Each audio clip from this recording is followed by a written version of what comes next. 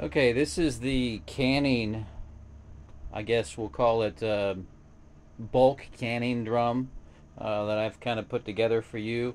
That has the lid that fits the fire pit that nests down inside the lip here. I've installed two handles, one on either side, so you can pick it up. And then I've got it sitting on top of something down here that I didn't know if you guys could make use of it, but it's 12 inches across in this opening. And being 12 inches across, you might be able to fit a burner in there. You might be able to widen it even more just to make it to where it sits on there. This has been shrunk down so that this lip that's part of the drum nests on top of it. So that'll carry the weight, and then the strongest part of the drum, these beads, are intact. And that'll make this entire thing rigid. I know you didn't ask for that, but I thought I'd just make it and you can try it, and if you don't want it, that's fine. But the actual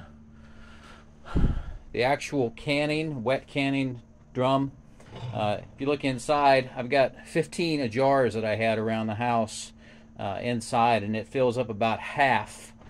And then, of course, these are the taller cans or jars, and they're well below this rim. This rim right here is 16 inches, I think, maybe 17.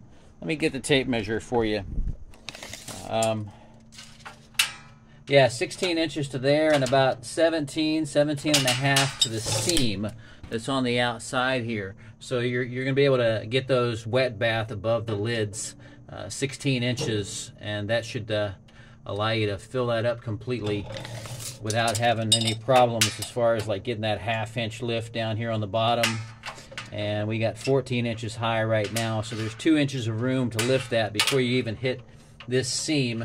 And of course, it's not going to leak out until it gets up to about here, so you got a good margin right there. I hope this is something that's suitable for you.